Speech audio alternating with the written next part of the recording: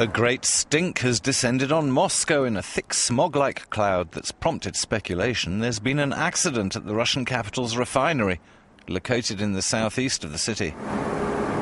Residents complained of a chemical smell, and while city officials initially said they had no idea where the smell was coming from, they then affirmed there'd been an incident at the refinery. Its owner Gazprom says it's working normally. Air analysis has revealed hydrogen sulfide levels 6 times the safe level. While faint winds mean the smog has hung around, the weather is expected to change and disperse the cloud over the coming days.